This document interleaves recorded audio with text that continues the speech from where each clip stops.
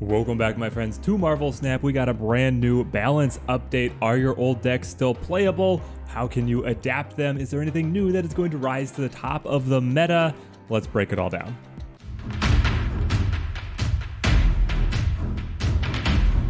These changes are coming alongside a brand new store event, the Nexus events, a way to kind of directly purchase specific cards, which is something that was sorely lacking from Marvel Snap, and also a complete overhaul to the progression system at the higher tiers of collection level. If you're interested in those changes as well, there's a separate video for those. Right now, let's dive into some of these card changes. We have a set of the cards that got touched up here. We'll talk about these guys, and then we're going to go back to the patch notes to be able to see if we missed anything. Ebony Maw used to be 1/6, now 1/7, just a little bit more desirable. They made the carrot a little sweeter, a little juicier, to see if they're going to get players to play around this frankly debilitating ongoing ability. He's a brick in the hand after turn 3, and once you lay him down, you cannot play any other cards to that location. Now, I don't think that the change of up to 1/7 is enough to make him very popular. I've seen him used in two different situations. You can either combo him with 0 to turn the ability off, or you can play him with a movement deck, which is able to get around the restriction of not being able to play directly to the location if Heimdall is just going to throw a bunch of reinforcements his way anyway. I don't think this is going to be a meta-changing update. He did need the love though, so this is bringing him into a slightly better place. Now we've got Okoye. Oh, Okoye. So she originally released as a 2/1 that gave +2 power to every card in deck, which the developers quickly realized was far and away better than your other 2-drops, way too swingy for matches. They wanted to keep her with her identity, but just change her, bringing her down to a 1/1, giving every other card in your deck +1 power. And now they realized that that too was too strong because it was so easy to be able to work in playing her as a 1-drop. Now she is a 2/2 with her ability cut in half from what it was originally. I think this finally pulls her out of being plug and play in every single deck. It was already arguable on if she should be included into every single deck. Now I think it's going to be a lot harder to be able to incorporate her. The decks that I still recommend using her in are if you are running a very finely tuned Swarm deck. This way you can get that little bit of extra buff onto Swarm before you start multiplying it, similar to Multiple Man, Human Torch. I just thought of Deadpool, maybe Deadpool as well, but I'm not really seeing that version of the self-destruction deck do very well. So Okoye exists in a fringe case of decks now, and there are better slots, better cards to be able to substitute for her slot in your other decks. Scorpion, now 2/2, on reveal, afflict cards in your opponent's hand with -1 power. His ability is unchanged. He used to be a 3-cost, 3 power, and was basically half of a Nakia, which felt really bad. You might as well just play Nakia to buff yourself if your opponent is going to be buffing their entire hand. Interesting that Nakia has not been changed. But Okoye was. I'm a little surprised that the developers letting Nakia slide for another balance patch. But now, Scorpion, at a 2-cost, is much easier to work into your decks. I highly recommend using him. I slotted him immediately into my Sarah Miracle deck and have been having a ton of fun with this. And oh man, especially if he can hit Iron Man, which is a fairly popular card right now. He hits Iron Man very hard. Scarlet Witch, going from a 1/2 to a 2/3 with an unchanged ability. She, very similar to Okoye, was running into every single deck at 1 cost. She had a very powerful ability to be able to get out of any very dangerous location for your particular deck. Now you have to pay a little bit more to be able to get that pivotal effect. I think she is still good. She's going to be harder to fit into your decks for sure at the 2 cost instead of the 1 cost price point, but her ability is still very desirable, and I think that she is still going to be a very common card. Hulkbuster, oh man, this one is quite fun. So it used to be that Hulkbuster would add both cost and power to a card. Now, once merged with the card, he only adds power. Let me know down in the comments if you've had a revelation about how to be able to utilize this change on Hulkbuster. The main thing that is catching my eye is that with the Beast combo decks, where you're going to be able, Beast or Falcon, where you're going to be able to bounce cards back into hand, now those cards are coming back with their buffed power, but can be replayed at their original price point. Jubilee has gotten, frankly, an enormous change. She used to be married to America Chavez. You would play Jubilee, you would be almost guaranteed to play a 10-point America Chavez right behind, but now Jubilee, rather than playing your top card from the deck, is playing a random card from your deck. So her synergy with Chavez has gone down significantly. She's no longer the 411 premium stat line that everybody wanted to just plug and play. She is still going to be good. She's still going to fit into the control decks that want to be able to fish for other cards. She's going to be able to fit into places that's trying to fish for the Infinite. She's going to be able to fit in Mr. Negative decks that are trying to pull their inverted cards out and get more of those cards onto the board. So she's still going to have her place, but the Jubilee Chavez shenanigans are over with. And here, Strong Guy, 4/4 with his same ability, so once you trigger it, going up to a 4/10, an excellent stat line. He used to be a 2/3, which meant that he would become a 2/9, an incredibly efficient play. That's been toned down significantly here. He is still good. I think he is still playable. But they wanted him, they said explicitly in the patch notes that they want him to be a more build-around card.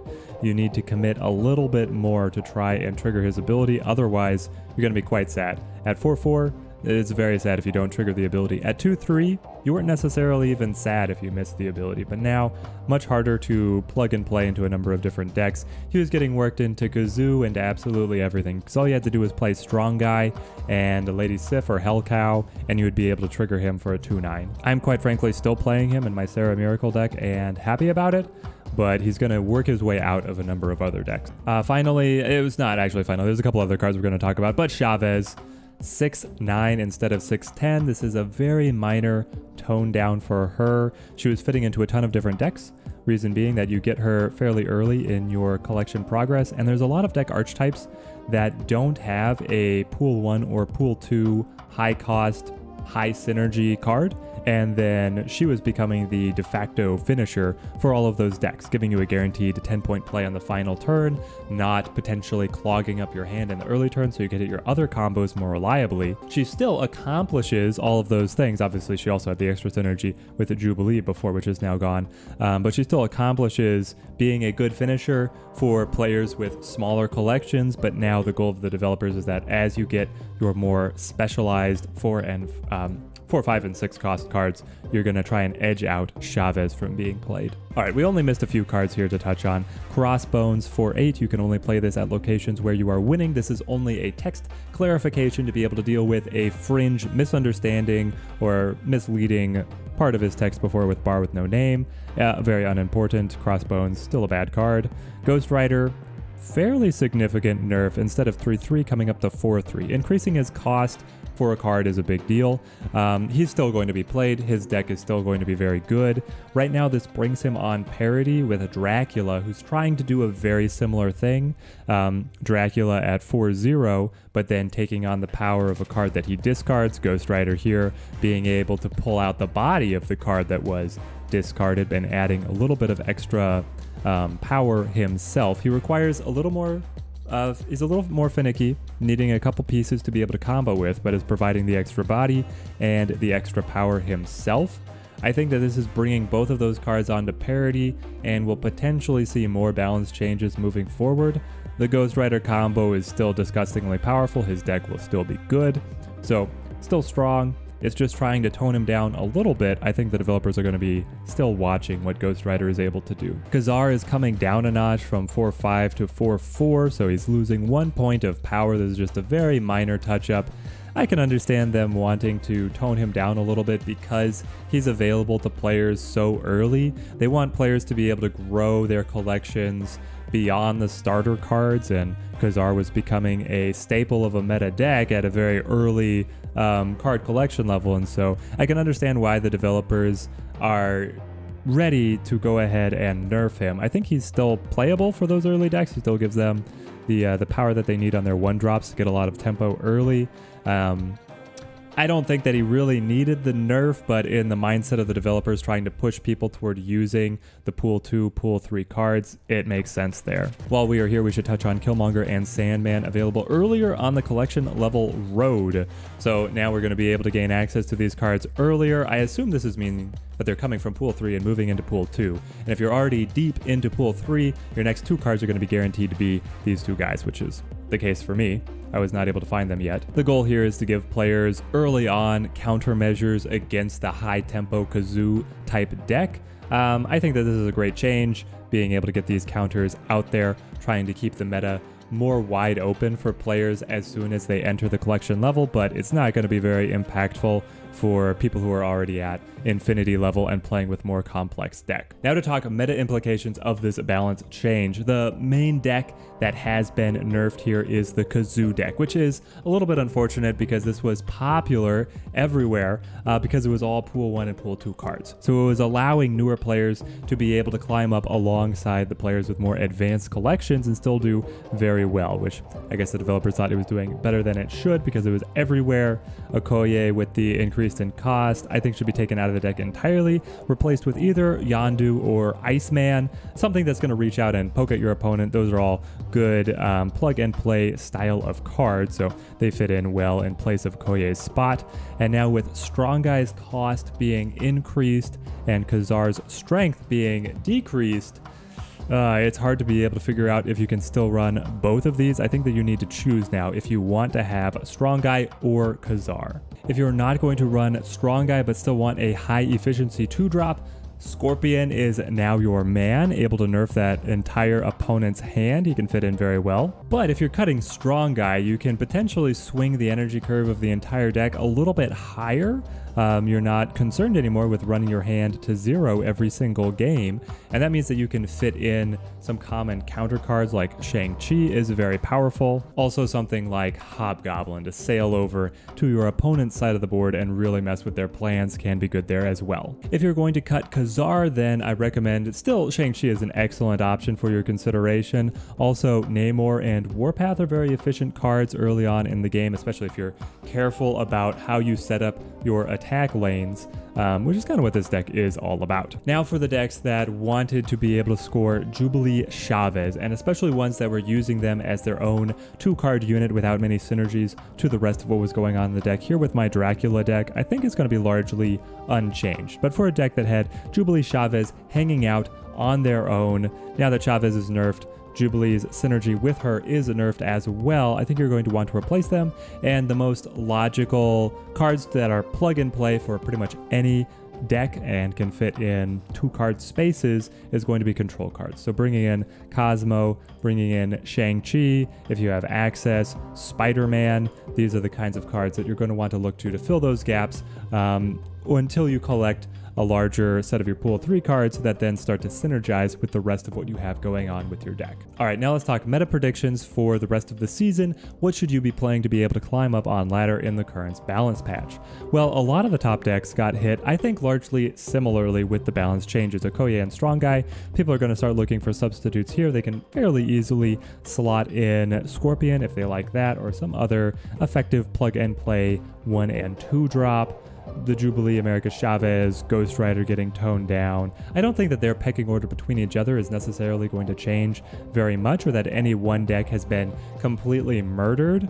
But what is fun to think about is the decks that did not receive any changes, and most of the changes were nerfs. So now these decks that had been on the fringe of the meta are going to be able to come into a little bit closer parity with these other options. Deathwave and self-destruction in general is going to be hitting pretty well. Discard is also an incredibly good archetype. Dracula was not hit, while his pal Ghost Rider was, so he's going to be looking very good. Also, anything utilizing the Collector is going to be very strong. He was already very strong prior to the balance changes.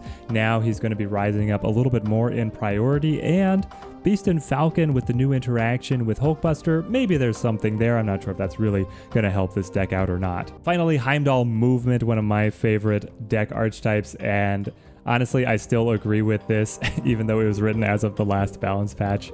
Oh man, hopefully he's able to come up and still compete. I'm certainly going to test it out because I love playing some Heimdall matches, but I still think that he's going to be on the outer fringe of the meta. Let me know down in the comments what decks you guys are excited to try out with the new balance patch. Very excited to see what people are going to be trying to bring into the meta. And if you are interested in seeing the breakdown of the slew of other changes that came with this patch, the new Nexus events, is this worth you spending your money? Well, I have crunched the numbers. We're doing a designated video on that and also talking about the overhaul to the player progression system for higher collection levels. Oh, it is a lot of great changes that are coming. Stay tuned for that designated video. Thank you guys for watching. Till next time, have a good one.